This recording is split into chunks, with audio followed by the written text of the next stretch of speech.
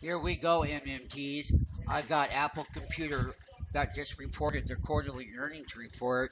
There's a lot of controversy to it, but nonetheless, you can see here in the after hours print that we are up here and we hit 102 on this 60-minute chart.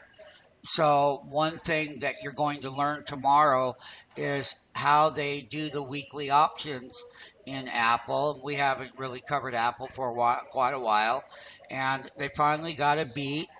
They got it up here to 102 and change.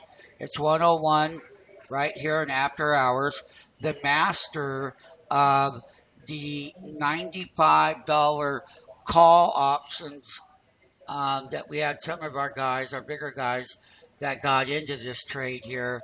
But once again, they had a lot of money that we put in there.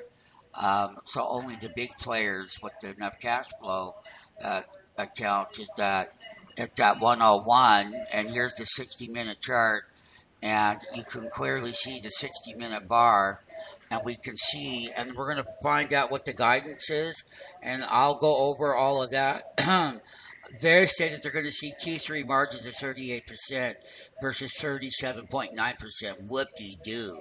Estimates versus 39.7 last year sees Q4 gross margins at 37.5 to 30.80 versus the 38.3 estimate versus the 39.9 last year.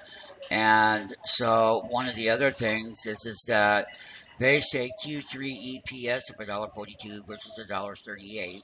So consensus revs are 42.4 billion versus 42.10 billion. That's not above what they said. Q4 45.5 to 47.5 billion versus now you guys versus the 45.0 billion.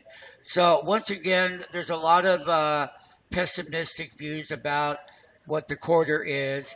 It got a pop, and that is the Apple computer trade. And we just want you to know that the power option for those guys that we have that were in there at $95 per contract